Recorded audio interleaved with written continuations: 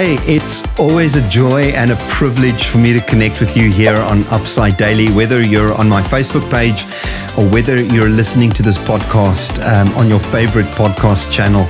Let me tell you, it's a joy and an honor to connect with you. In season 1 of this podcast, we tackled the topic of the power of identification with Christ. But this is the very first episode of season 2, where I'm going to tackle the topic, never run at a giant with your mouth shut. Now, in this episode, we're going to start off with a story in 1 Samuel chapter 17. It's a story that I'm sure you know very well. David and Goliath, a young man with a little stone in his hand and a slingshot, and a massive giant, over 3 meters tall. He wears armor, all 57 kilograms of it. He has a massive shield and a sword and a spear made of bronze. And he comes out, and for 40 days, which is quite significant because 40 in scripture is always a time of testing. For 40 days, Goliath comes out onto the battlefield and defies the armies of Saul. He says, send me a man. If this man beats me and kills me, the Philistines will become your servants. But if I beat this man, you will become our servants and serve us. And so enter into the story. There's a little boy called David, a young man. The Bible says that the armies of Saul were filled with fear. They were totally frightened. And as I read that, I wondered how many people face giants in their lives today. You might be facing a giant. And what does that do to you? Does it fill your life with fear? Because enter into the story, here comes David. He's a shepherd. His 3 oldest brothers have gone off to the battlefield with Saul, and his father sends him up and down between the battlefield and the sheep to take bread and cheese to his brothers. As he gets to the battlefield, the giant Goliath comes out and again defies the armies of Israel. The troops speak amongst each other and say, have you ever seen anything like this? It's crazy. But the man who beats this giant, the king will offer him massive reward. David listens to all of this and he's frustrated. He comments and says, this uncircumcised Philistine, how is it possible that he can taunt the armies of the living God, not the armies of Saul, the armies of the living God? And David, he goes to his oldest brother, and Eliab loses his temper. He says, what are you doing here? Why aren't you minding your own business, tending the scrawny flock of sheep? And here we see David speaking to Saul and Saul speaking to David. And David ultimately comes out onto the battlefield and the Philistine speaks to him and David speaks to the Philistine. It's a crazy, crazy story. And this is where I want to head today. This is clearly about understanding the power we carry within our words. Never run at a giant with your mouth shut. And so for the next few episodes, I want to unpack something of this. And here's why this is important, because language and identity are intimately connected. It's easy to understand that identity, language, and culture are intimately connected and related to our lives. Language is the principal means whereby we conduct our social lives. Language is the carrier that reflects our identity to others and delivers our culture. You see, culture is not inherited genetically. It is primarily transferred through language.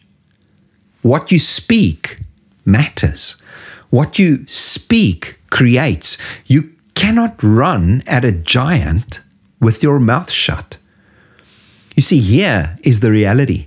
I can say much about how you view your identity by listening to your language.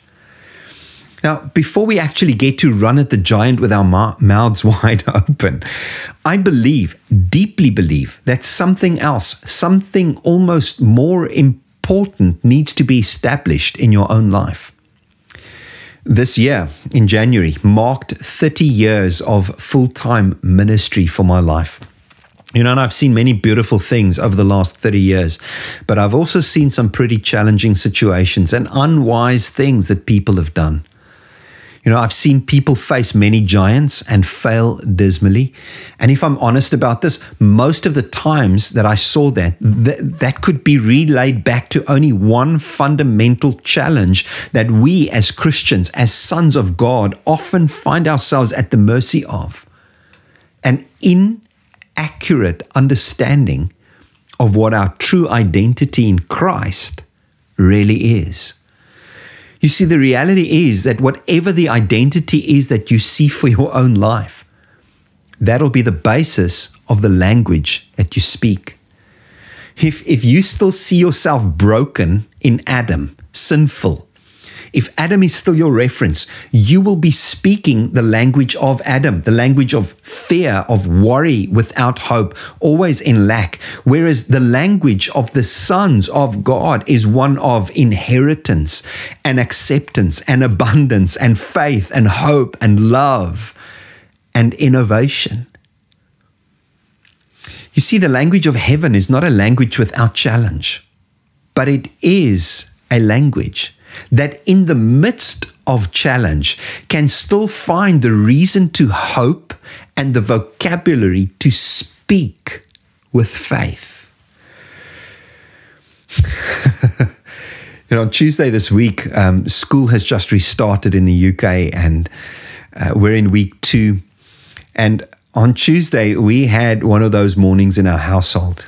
Braden had hurt his leg at a rugby practice on Monday afternoon, and so he needed to be dropped off at school, and the two little younger ones were faffing about, and we're now just adjusting back to life on the school run and school clubs and teachers and parents' evenings. And we had this crazy morning, and eventually the kids are all in the car and Sheree's rushing off with them. They're late, and 5 minutes later they knock on the door again, and here they're standing. Joan had forgotten his hearing aids, and it's another mad dash and a rush, and they're off. And I come up the stairs and I sit down in front of my computer, and I'm wondering to myself, what on earth does this have to do with the glory of God?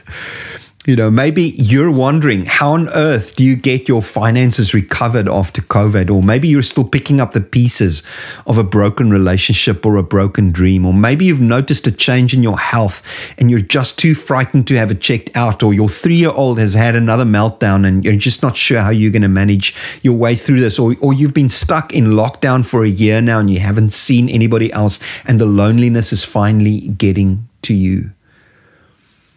Last Friday, Sheree and I went for our first COVID vaccine. And when we walked back into the house, Leighton, our 9-year-old, spontaneously burst into tears. And through the tears, he just said, "I'm so glad that you guys are safe now and won't get really sick from COVID." And I'm standing there thinking, as a father, has this child carried this fear around in his heart for an entire year? You see, the question stands. Do the words and the thoughts that I carry make a difference in all this? I ask you again, do the words and the thoughts that you carry make a difference in your life? More importantly, how does your understanding of the word, the glory, and the presence of Christ, the Son of God, really deeply impact your identity? And how does that make a difference to your living? The answer to that is in every possible way. Let me tell you, this is not just a beautiful theological thought that I wanted to, that I felt I wanted to impress you with. Because before we actually get to run at a giant with our mouths wide open, this needs to be established in our life. And I'm convinced that if we can get our hearts and our minds wrapped around the clear understanding of who we truly are in Christ, it would radically reshape how a lot of you are living. Does it change the madness in my house on a Tuesday when we're running late for school drop-off and all its implications? Does it really help my weak mom who is in hospital in South Africa? Does it help me? Does it make the frustration less that I can't be there to support and help her, just to be with her? No, it doesn't really change any of that. And Truly, it won't for you either. But here's what it does change.